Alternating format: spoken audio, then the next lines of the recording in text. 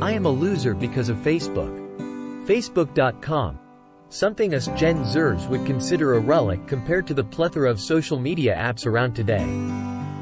Something we left behind saying, "Hey mom, hey grandpa, this is your problem now, have fun." But since turning 19 I have been looking back at the 2014, 15s, even feeling nostalgic. It was in this period I realized that Facebook wasn't just a pastime anymore, but now a part of our culture. When you look at it, Facebook was so perfect. All those unrelatable minion memes and the bottomless pool of handsome and charming Indian males looking for love with names almost unpronounceable by English speakers. Its mechanical creator, Mark Zuckerberg, couldn't make it any better. Facebook inspired so much growth and change.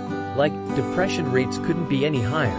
The rope and razor blade industry was booming. There was even this fun trend going around where girls were drawing lines on their forearms. So trendy. But the most important thing of all that Facebook really affected was the high school social hierarchy. And this is where things kinda get fucked for me, because going into the 7th grade one was firm on the belief that if I was good looking, could sing and play basketball, I would be popular, based on watching the High School Musical movies 6 times respectively. And God, I wasted so much time going to vocal classes and basketball practice at the community center, and years later I still feel like an idiot for telling the guys to call me Troy.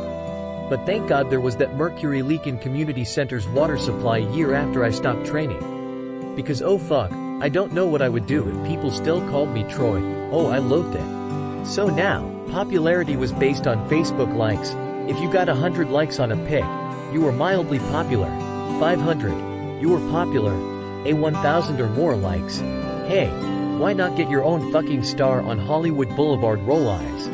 But in my pursuit of popularity, I soon realized that it's not that easy to get likes. Simply tagging 100 persons in your pic doesn't guarantee that 100 persons will like your pic. Hell, in my case, doesn't guarantee too. But this was everything to me. I don't care about going to school and becoming a plumber or a doctor, or whatever. I just wanted to peak in high school. And this time, I had no idea that I had to put effort by taking pics other than selfies after a shower. But being a firm believer in earning what you deserve with hard work, I searched tirelessly for a Facebook auto-like bot, and after clearing hundreds of pop-up ads and not succumbing to the messages of many single moms in my area, sadly I couldn't find an auto-like bot that worked. So fast forward 5 years later and I've never achieved my dream of being popular. At 19 years I'm barreling in the pits of the social ladder, hoping that one day I'll achieve this. So at this point in time, I'm trying my hand at the fastest growing social media app of 2020. Vine.